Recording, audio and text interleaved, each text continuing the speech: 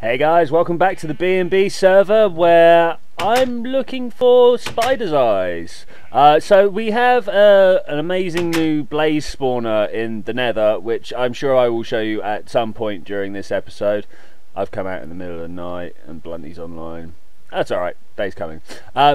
So yeah, because I'm looking for a spider spawner, I've come outside to do some Minecraft magics. And if I can dig myself a small hole, I should be able to demonstrate said magics.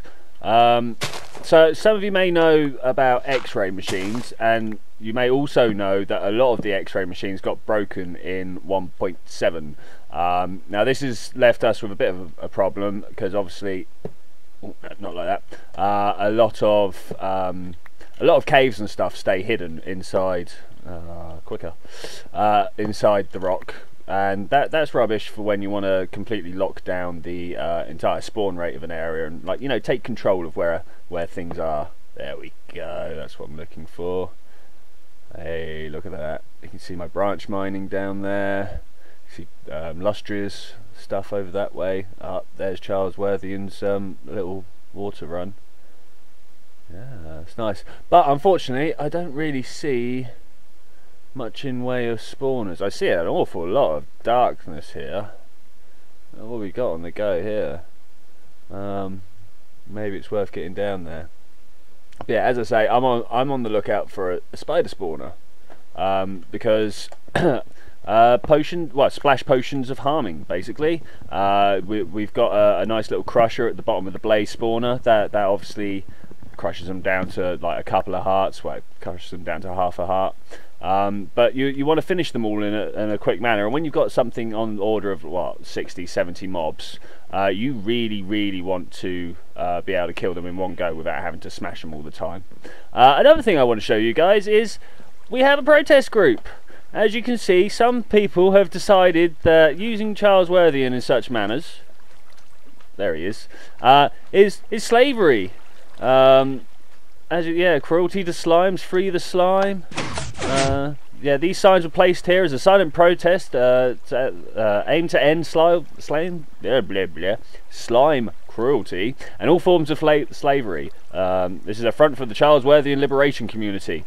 Now, I have no idea who's part of that, so we're going to have to keep our ear to the ground, find out who these people are, and when we find out who they are, crush them in merciless grip of, like, the industrial spirit that this was made in, possibly enslave them to some sort of I don't know what I'm going to make them do, but something fitting and slave-like. So whilst we're here, let's find a hole somewhere. I hope Lustria doesn't mind me just digging a small patch on his ground. He's normally a very reasonable chap. Let's go over this way. You can see people have been building, like we've got the Christmas tree over here. This is actually Christmas tree Mark II, because obviously we can't have anything nice on a public server like this without someone coming along and trying to burn it. But you know, this has all got fixed and it's all fine. So yeah, that's awesome. All right, let's dig a hole here and see what we can see. I should imagine not a great deal. Now the trick is to have your head outside of the box when you place it, and unfortunately that happens a lot of the times. I haven't quite, I know where the trigger is, I know where I'm supposed to be doing it. Unfortunately, whoa, have I got admin fly? Let's turn this back off. People think, oh, that's amazing, you can admin and stuff like that. No, it's inconvenient, because when you're trying to play survival, you know, oh, I want to just do this quick, and then you end up jumping up, and you just feel like you're cheating. Also gets in the way when you feel like you've done this right. There we go. Oh wow, blackness. Oh, this is going to take some proper exploration to find out, isn't it? I think I'm going to go around and do this a few times. And if I don't find anything, we're probably going to jump back in at the blaze spawner and I'll be like, hey, look at this. So I spent the night hiding out on top of Decipher's little desert garden place, mainly because there's just too many monsters for me to get over that way. Look at that pillar over there, that's where I'm heading. So, hey guys, sorry it's been so long from the last take. It's been so long that the entirety of the Christmas holidays have happened and my computer blew up. That's why I might sound a little different to how I did just about a minute ago on the video. I'm sorry if that is indeed the case of what's been going on, if I sound too tinny or whatever, but you know, that's just the way it's going to have to be until I can get this fixed. Oh look, all the burning bad guys are after me. So yeah, I found a spider spawner, which is what's underneath that pillar there. As luck would have it, it wasn't anything to do with using my x-ray or anything like that. I just happened to have been, well, to be honest, I'd given up looking for it. I was just off doing a bit of mining and exploration, and I happened to just have stumbled across it. So if we jump down this nice little drop hole I've made myself here. Oh, that's lovely. Yeah, so as you can see, like, it wasn't something that I ran... Ooh. Ooh. Where is he? Do you hear him? I hear him. Let's get this block on my bar, and then I can go off looking for him. Because whilst it's nice to have spiders, I don't really want them right now. That's something I want for later. Or maybe they're up there. I don't know, he sounds close, and if he jumps me during this next little talk... then that's going to be a shame. So, hi, spawner thing, yeah. What are my plans for this? Well, my plans for this are to surround it in a representation of the spider's head. It's rather hard to see him when he's spinning around so fast. Yeah, a representation of the spider's head to have... Thank you, Harley. To have the spiders spawning inside of. Now, I did mark this out to be the boundary of the spawnable space. At least that's what I hoped it was. And now that I've gone and checked on the wiki, I'm one short. So what we're going to do is move this diagonal out, and then we can plop this down like this, just so that I know how far out I need to make my clear area, because obviously we need to have a spawn area that's a spawn rate that's as high as possible, else you know, it's just a waste of resources, right? So what else needs to be taken into consideration while building this? Well, if there are more than 6 mobs within a 17 by 9 area, that is quite a large area, but 17 by 9, which I presume is just sort of 8 off in every direction. I know that's only 16, but like one wall. Ooh. But anyway, if there's more than 6 mobs, I believe the internet said, within that area, then this thing will just shut down and stop working. So what we need to figure out is a spot for me to stand that keeps this triggered, but also will filter all the spiders round to, I don't know, just in front of me or something, and keep this away. Now, I know that the triggering for this is something like 19 blocks, or at least that's what it used to be. So maybe I can stand just inside the trigger distance and have the spiders just outside the trigger distance. All obviously flowing with water buckets, because, you know, what else are you going to use to move mobs about? I'd also like to try and figure out some way of stopping spiders climbing up the walls and stuff. Now, I'm not sure whether this is going to just have to be because of, like, not just because, whether I'm going to achieve this by keeping a distance out and around, or whether I'm going to have like ice on the walls. I don't know if spiders can climb ice. There's a lot of things I would need to figure out. But first things first, I need to make a hell of a lot of a bigger space around this. So I'm going to spend a lot of time, I think, digging out walls. I'm going to drop the floor down 4. Yeah, I think I'm going to drop the floor down 4, because every time that I build one of these before, I always forget to like allow for jump height and stuff like that, and then monsters will get caught on the back edge, or they'll spawn on top, which means I'm going to have to put something on top. Probably iron fencing, masquerading as chain. I always like the look of that, so we'll probably go with that. In fact, if I had any on me, I'd show you, but I don't, so I won't. And yeah, I think that is everything that I intend to do here. So I'm going to make a great big hole, possibly 12 by 12. Well, 12 out from every direction, just so I've got something to work with. And then 5 up and down. yeah, so once I've dug that massive hole, I will get back to you about how I'm going to siphon them around and kill them. Alright.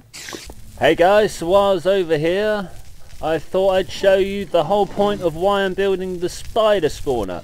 So first off, before I can do that, I've got to show you this blaze spawner, because this is kind of what it's all about. Mick, numbers follow his name, Mick. I can't remember the numbers, but you know, Mick built all this. Quite nice. As you can see, there are a few hang-up points, but me and him have had a few discussions about how to fix this, and hopefully we'll get round to doing that. We're literally just another, you see there's like pressure plate repeater pistons to push everything in. So yeah, it should just be able to put another line up on top to knock all of these guys down into the hole below. Now the reason that we would do that is if I grab this splash potion, and these splash potions are indeed almost the entire reason for doing the spider spawner, because of this pile of stuff down here. Okay, so if we open this, let them fall and close it up again. Okay, you'll notice that they're all very quiet. I've recorded this once before, and oh my god, these guys are so noisy. I literally could not speak over the top of them. So yeah, you close this little collection port up underneath, and then you throw this and count to, well, I count to 17. And I'm sorry guys, you're actually going to have to sit and listen to me count to 17, because I don't think I can keep track of how many ticks have gone by and talk to you at the same time. So 2, 3, 4, 5, 6, 7, 8, 9, 10, 11, 12, 14, 15, 16, 17. It's good enough. And then with a single splash potion from all the way back here, no closer because it will hurt you as well, you get this. There you go. Oh, it's all green and yellow and sparkly and stuff, and I can't even see what's going on. And once these clear, alright, awesome. And then we get all these. Now the reason I'm doing this is because I'm trying to get myself a Silk Touch book. How many I left up there? That's a lot. You'll also notice these torches here. That's there because more than once now I've come down to find a zombie pigman has spawned in there, and you crush him and you throw the splash potion and you come up here and suddenly there's nothing but bad pigmen trying to kill you. So this will probably lead to me, oh hello, can't get up here. This will probably lead to me half slabbing the entire area so that no pigmen are around. Do I have a book on me? I do. So now we can spend forever trying to find level 15 on here. It's another thing, oh 14 wasn't good enough. It's another thing I should try and do is put in a, not a level selectable enchantment table so that I can go straight to level 15 without all this mucking about. Why level 15 you ask? Well, it is indeed the highest chance per level of experience spent, 16 is close enough, of getting Silk Touch book, which is definitely what I'm after. Right, unbreaking. As you can see from this particular chest here, I've been doing this for a little bit now, looting, unbreaking 3, there we go. I got a looting book, that's good. I'm hoping to get that up to a high level looting, so once I've done that... Hello, these guys want to be my friends.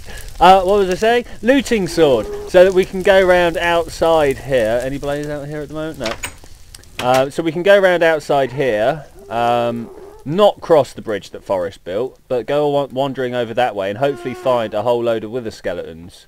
The nether fortress is quite extensive off this way, so we should be able to actually build some sort of like wither spawning farm area type thing. I mean, ideally we'd like to have you know, little spawning platforms up high and then they drop down and you have a little killing zone so you can go around and harvest stuff at the highest possible efficiency.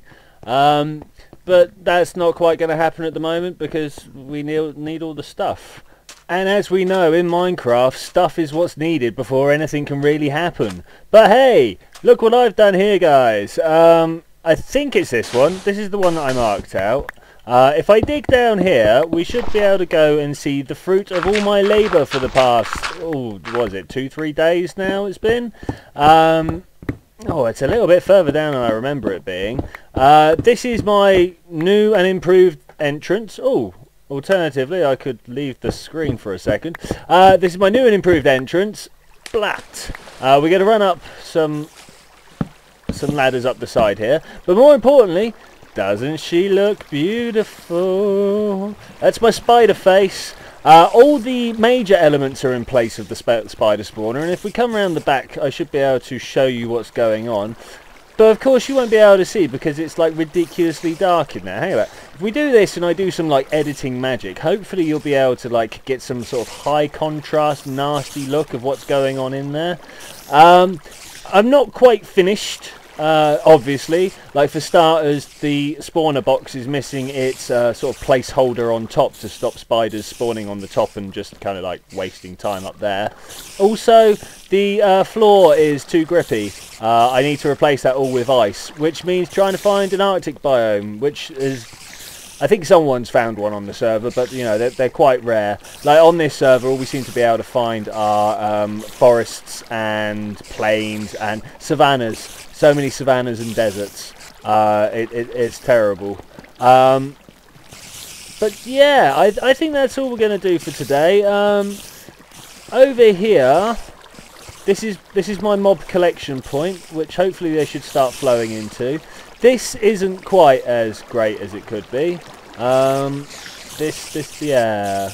They are stacking. They're stacking a lot better than they were earlier, actually. So, you know, it's maybe not as bad as I think it is. But we're going to have to look into all of that next time, because I really have made an episode that's far too long now. So, yeah, next time we're going to be doing things like ice on the floor and fences around the bottom to stop them climbing. Look at that.